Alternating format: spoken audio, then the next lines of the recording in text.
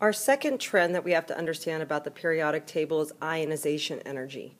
And ionization energy is how much energy is required to remove an electron from that atom.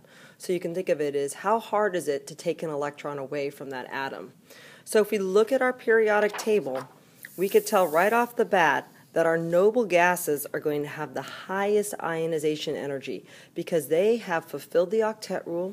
Their outermost energy level is filled with electrons. They are happy, they are stable, they're non-reactive, they're inert, and they do not want to give up an electron.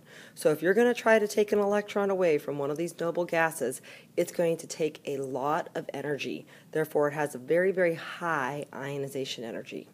If we compare that to the alkali metals that have one valence electron, again, they want to get rid of that electron. They have no problem getting rid of it because when they get rid of that one valence electron, they will be stable and they will have fulfilled the octet rule.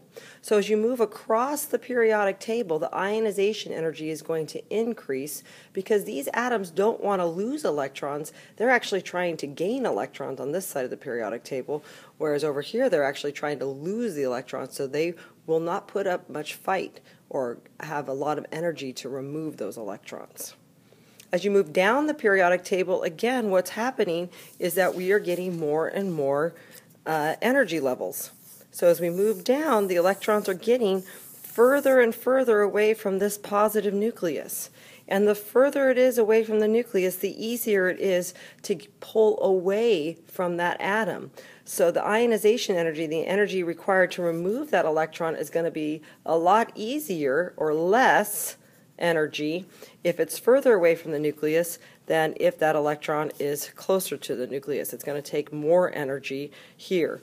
Okay, so as we go down the periodic table, our ionization energy is going to decrease because the electrons are further away from the nucleus.